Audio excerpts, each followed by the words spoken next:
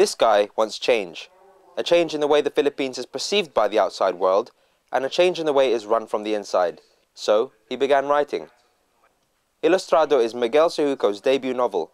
It hasn't been published yet, but has already won the 2008 Man Asian Literary Award and the Palanca Prize in the Philippines. Ahead of its highly anticipated release next year, 2 charities in London held an event in Marylebone on March 11 to introduce the 33-year-old to the British public.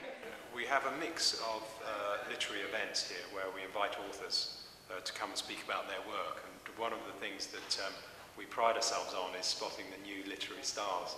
He hasn't been published yet. He's one of his manuscript, which is quite a precedent, which shows the quality of the work. And I think it will strike a chord with many Filipinos throughout the world.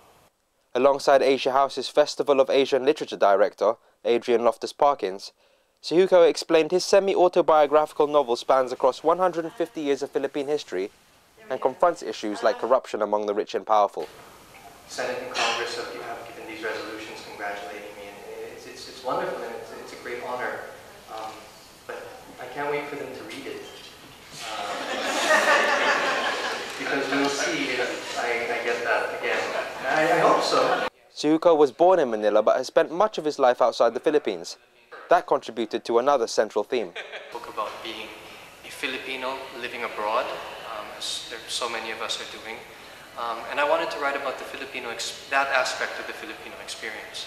It's not all carabaos and planting rice and Marsola portraits. It's living abroad, feeling guilt about being abroad, wondering what we can do to help our country.